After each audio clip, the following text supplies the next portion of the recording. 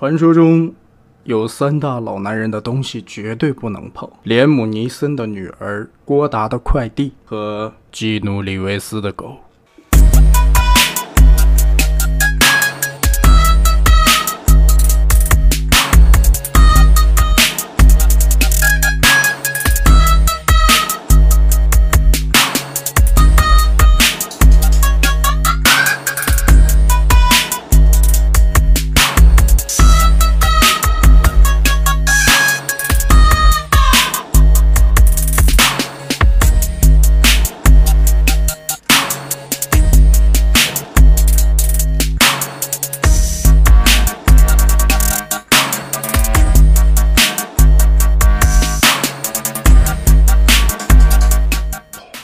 来，新玩具，今天我们来玩 FIRE 出品的这一款《极速杀神》，其实就是《极速追杀》里边的基努里维斯了。盒子其实就是一个长条的形，外边还有这个很经典的一个桥段嘛，一人面对100万兵的感觉。我们直接来看实物吧。其实这款里边的内容物还是不多的，因为最起码的它连支架都没有，所以这个人尤其在关节处理的上面。胯关节了，还有脚踝关节都奇松无比，这个素体并不是很好，所以没有支架的话，站立其实是比较困难的。然后灵魂狗没有带，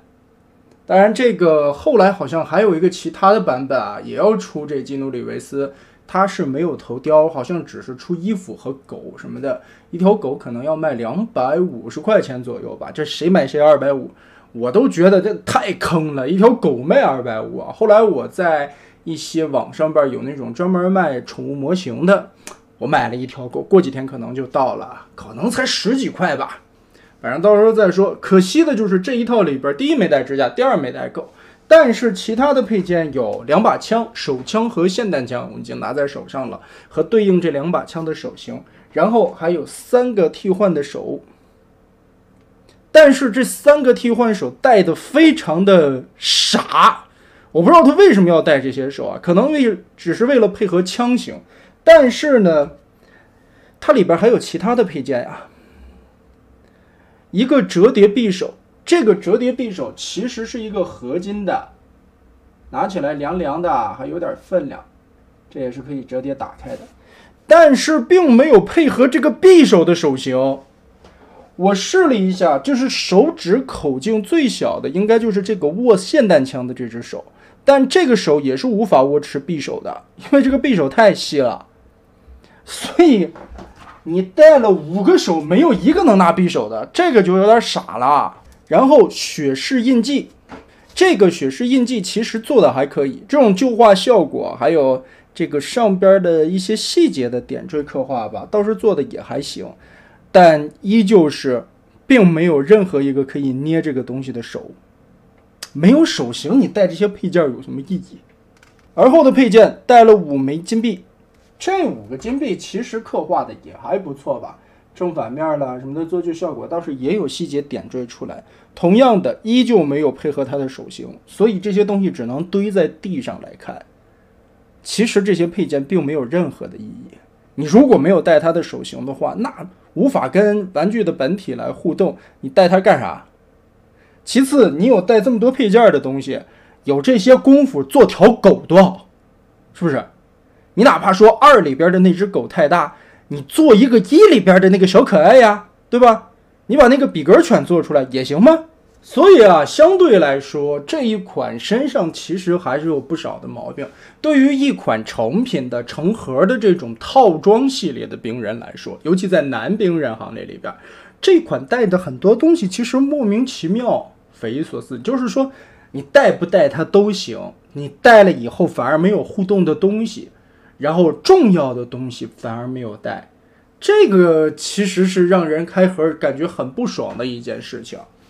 好的地方在哪儿呢？首先其实我第一个是看上了这个头雕，我们来细节的看一下吧。这颗头雕做的其实还是不错的啊，尤其现在这个技术做兵人的，尤其在男性的外国人头雕这方面，现在的这些厂商拿捏的还是比较到位的。相对来说，做妹子的头，或者说尤其分类更细一点，做亚洲人妹子的头，这些厂商可能都拿捏的不太好。但是做老外男的，我觉得70%、80%应该是没有问题了。可以说这张脸已经挺像基努里维斯现在老了以后的那种感觉。其实我喜欢基努里维斯，应该是从那个小时候还是看《黑客帝国》啊，我就觉得这个人哇好帅啊，怎么还有这么帅的演员，怎么能跟我一样帅呢？倒是老了以后，留上这种络腮胡子，有一种成熟男人的味道。可能也是经历了这么多年吧，我现在也快40的人了，就感觉这样的老男人或者说更有共通感吧，留上胡子也赶上我这个帅劲儿就行了。其实这张脸在胡子的刻画上面，它本身的这些刻线是有做出来的，还是挺好的。但是上色的地方，明显的感觉胡子和脸颊这个地方的颜色有融合的现象，就是胡子和脸颊并没有分得太细，感觉就是脸上的一张皮。怎么说呢，就有点像穿帮了。拍电影的时候，这个演员贴着假胡子，然后这个胡子边缘的这些胶皮的地方穿帮了，就这种感觉。脸上的2道伤痕刻画的还是不错的啊，其实是3道。我们从这个角度来看，上面有血液渗出来，还有就是破皮以后这种皮肤破损的效果，这个涂的很不错。眼睛涂的也是比较有神吧，还挺像的。发型方面，这款的工艺是采用了我比较喜欢的那种胶发，当然胶发第一个会比直发好打理的太多，第二个好塑形嘛。但这款的胶发上边也能看到合缝线。这个合缝线尤其在额头的这一块算是比较明显的。其实他的脸上有浅浅的抬头纹，可能镜头里边看的不是很清楚，稍把光调暗一点，这样大概就能看清了。额头的抬头纹，还有眉毛前边的这个川字纹，以及这个眼睛深邃的这个，国外的人嘛，眼睛都会内陷的特别厉害，这种深邃感其实有做出来，而且皮肤上面这种点点花花的感角啊，其实做的也还行。不过说起来，这颗头雕其实现在国内淘宝上面有很多的散装的基努里维斯的头雕，像这种的，这个素质差不多，没有植发的话，也就是100来块钱。然后来看这身西服，这身西服其实做的挺讲究的，剪裁的也很不错，料子用的也很不错。但是这个料子视频里边也可见，非常的容易粘毛，这个我也没搭理啊。其实这个把玩就是在试玩的过程中扭一些造型的时候，跟衣服上边蹭到的这些毛毛，应该拿胶带纸仔细的粘一下的。但总体来说，这身西服无论是面料还是剪裁，还有它的版型工艺，其实是要比之前我们玩过的憨豆还有2代目教父那个西服比那个做的好啊。这个衣服的做工还可以，而且剪裁的话，从后背来看，其实能看出来它这个衣服的版型是属于那种修身掐腰，然后尾翼这边双开叉的感觉，所以呢，这种穿出来很英伦范儿，而且也很显这个人的身条。其实基努里维斯的身材是属于那种挺好的，他健身特别的好。然后呢，尤其穿上这样的衣服以后，其实还能感觉能隐隐约约透出来腱子肉。但是在冰人上啊，这一款的冰人并没有凸显出来这个演员的那种内部的肌肉特别好，然后穿着一个贴身的修身西服崩出来的那种块头劲儿，这个没有表现得很好。再有就是我他娘的开盒又中奖了，大家不知道发现没有，袖子这里短了一道扣子，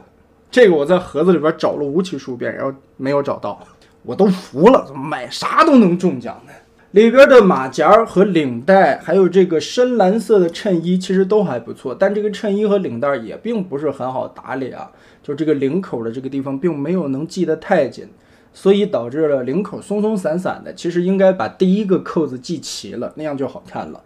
这个之后再慢慢打理吧。皮带的部分做的还行吧，这个也是这种铁环真皮质的皮带啊。马甲这里是一种粘扣，所以说也不会鼓鼓囊囊的，这点做的挺好。裤子方面就是一个标准的休闲西裤，而且这个笔挺的感觉还是不错，所以我说这个面料选的很好。其实这个面料有一种做西服的时候那种很精致的料子的感觉，它会反光，而且不容易出褶，下坠感还很好。所以你可以看到我之前玩那个教父2代教父那个冰人的裤子啊，就是腿部膝盖弯折了以后，像这些地方已经褶皱巴巴的很难看了，你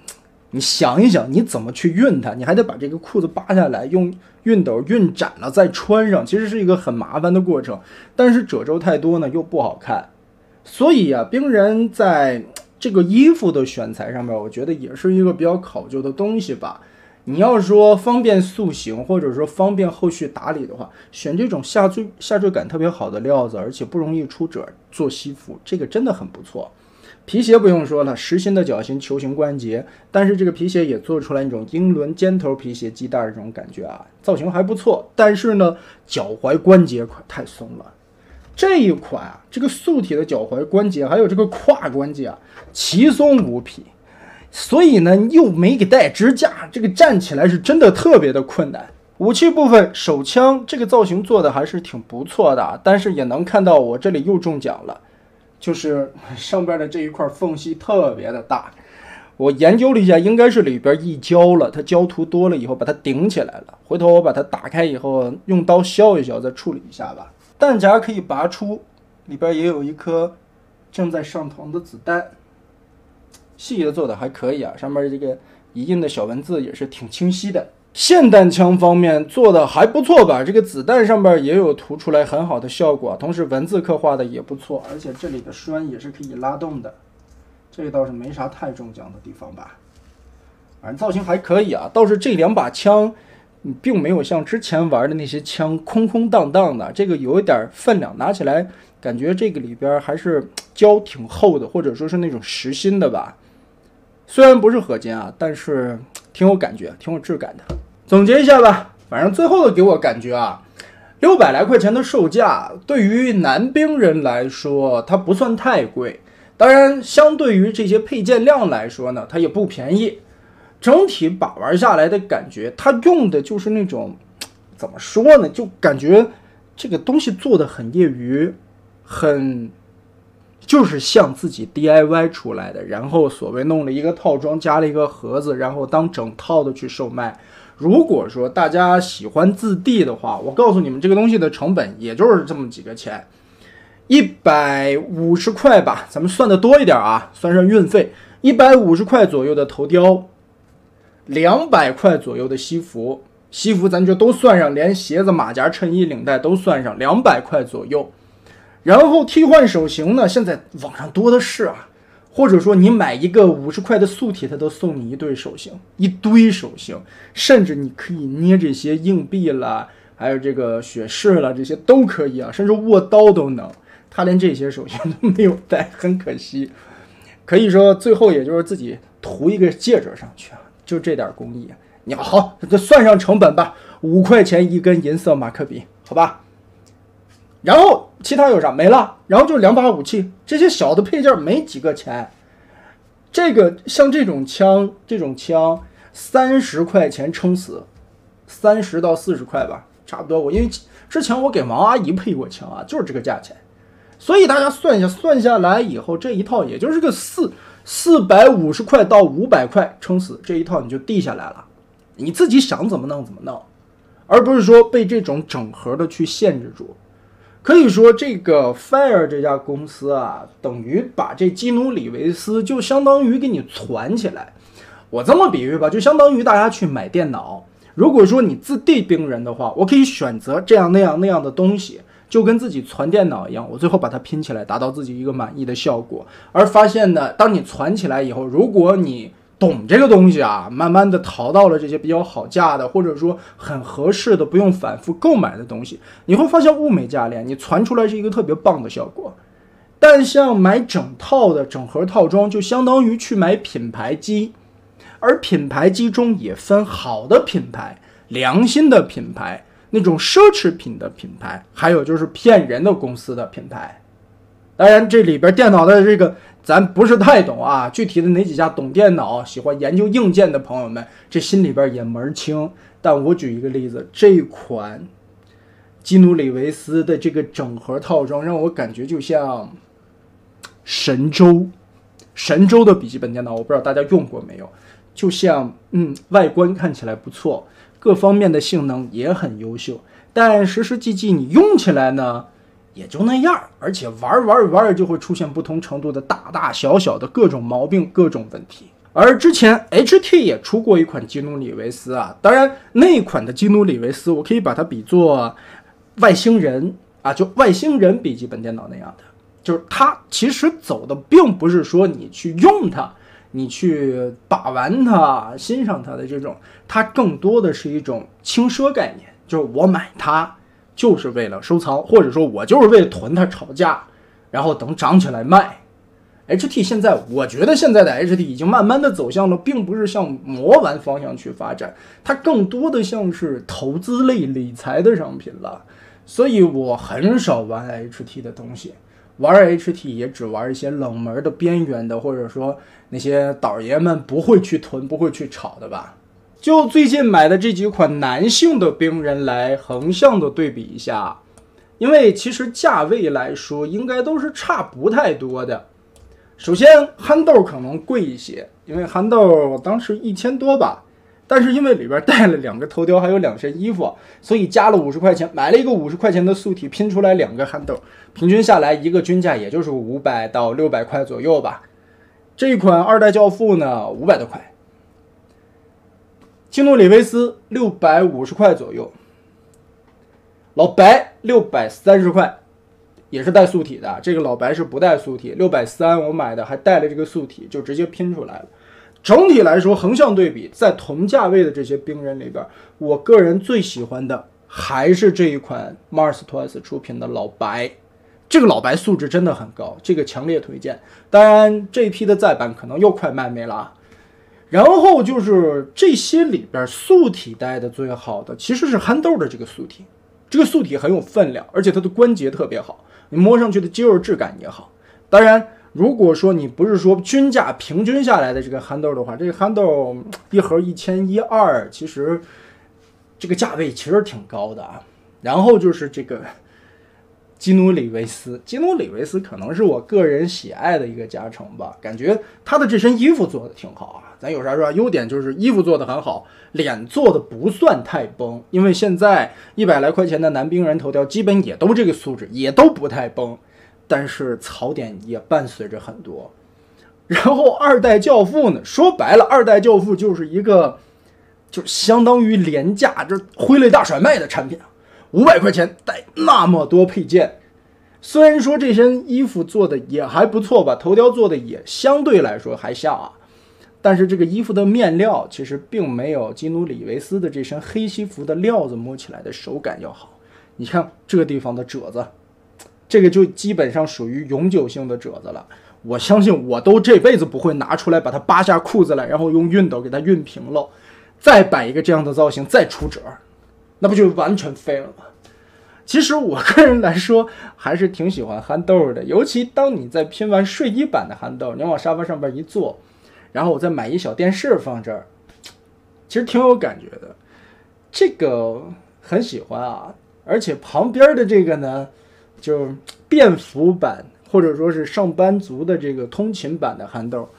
其实也还行，还可以吧。反正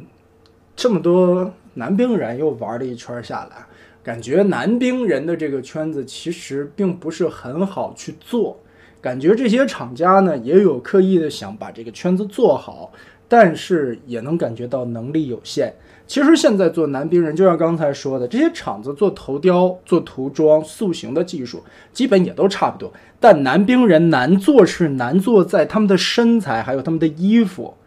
这个特别难搭配，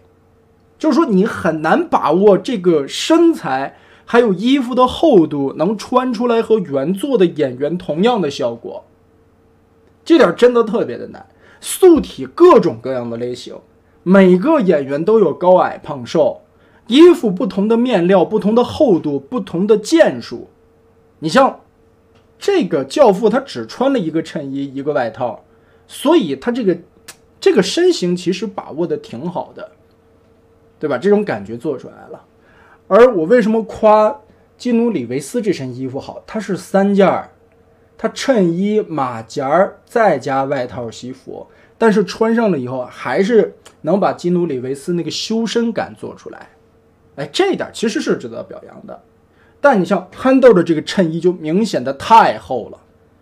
衬衣的领子就像戴了一个厚厚的围脖，或者说颈椎受伤戴的脖套一样，这点是非常难看的。这就是衬衣的面料没有选择好，为什么不用那种薄薄的材质？哎，哪怕你用睡衣的这个材质做衬衣也好嘛。所以啊，综上所述，效果最好的还是老白。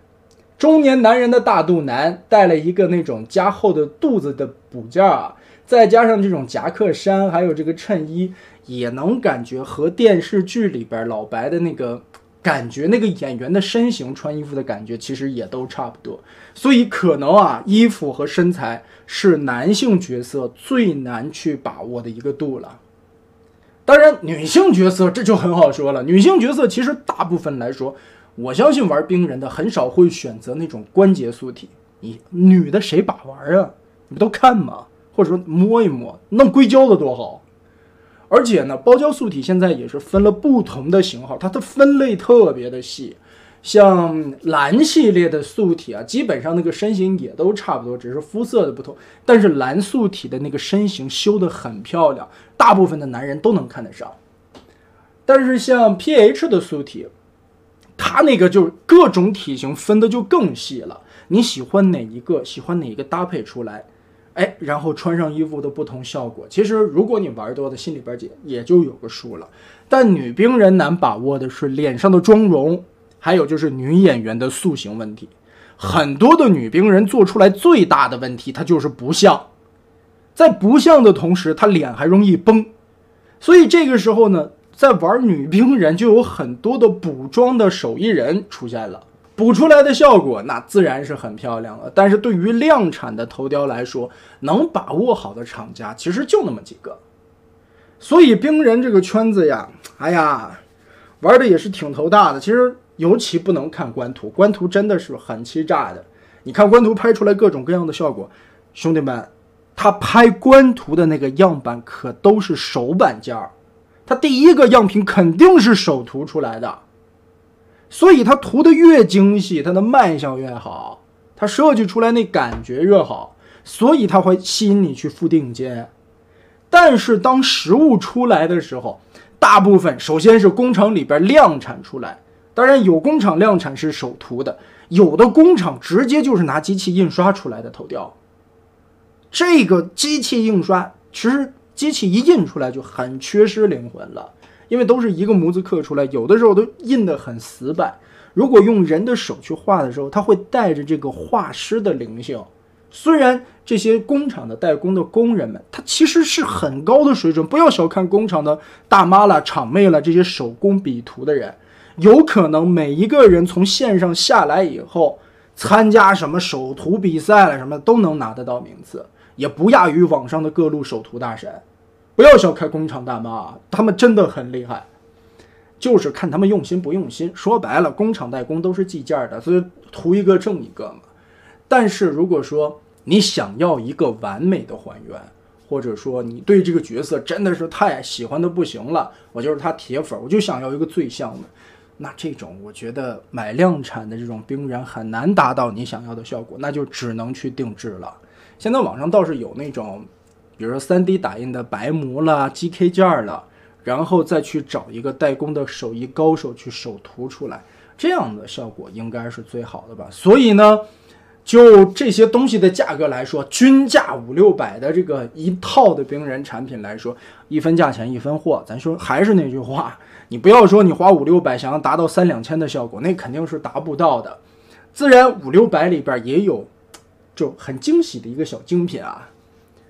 所以呢，总结吧，就是放平和心态，玩这个东西有个大概齐就行了，花了多少钱就认多少的命，反正也就这么回事儿吧。倒是我之前买过30的权力游戏的那些兵人，那些价格就放在那儿了吧。那个2代的雪诺，第2版本 2.0 的雪诺，我是相当喜欢的。那个1000多块钱，我觉得也是物超所值，我还专门给它配一铁王座，而现在太大了也不方便拿下来展示。所以呀，对于喜欢来说啊，这玩意儿就是图一爱好，你不能说非要把它我就得买的值，哎，我就得花多少钱，我得享受，我就得你官图什么样我什么样。商家也不是傻子，